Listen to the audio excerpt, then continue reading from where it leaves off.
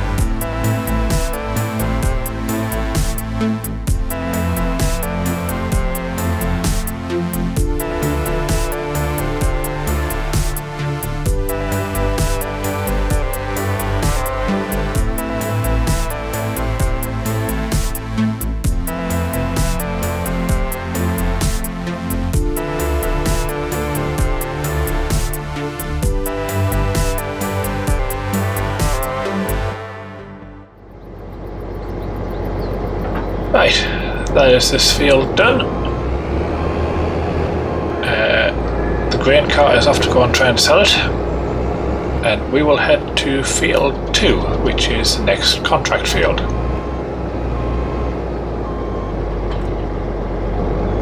Like I said, the header will not go through the gate, so we will cheat and go through the hedge.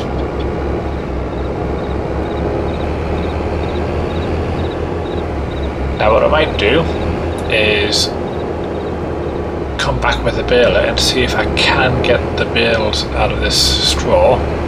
I don't think I can, but I am going to give it a try.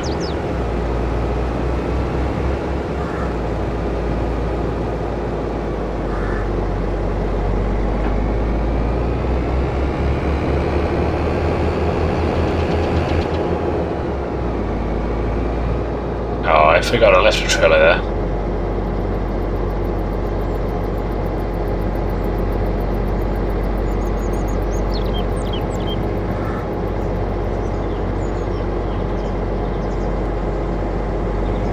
Okay, I'm going to do some manoeuvring, and I will see you at field 2.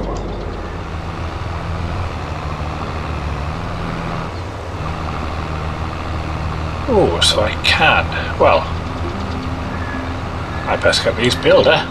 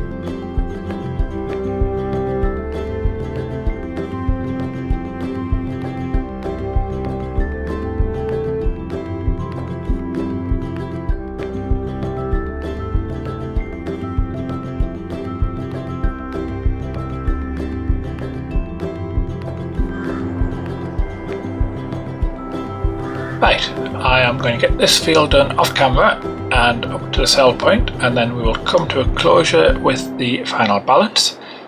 The straw is an unexpected bonus. I will keep that because at some point I aim to get some cows, and it will come in handy for the feed and the bedding, and since we don't have any land that can allow us to get some straw, this will make up for that now. A mod that I knew I had but didn't realise was installed, so like I say, a nice little bonus. So I will catch up with you once we're at the sell point. Well, that is now that field harvested, baled and crop sold, and I have made £134,000 in total in my bank balance, and I think we started with about, I want to say 116,000, so not quite as much as the last episode, but certainly not a shabby amount. The contracts weren't huge fields, they weren't huge amounts, but they were ample. And I think the last episode I was a bit off more than I could chew.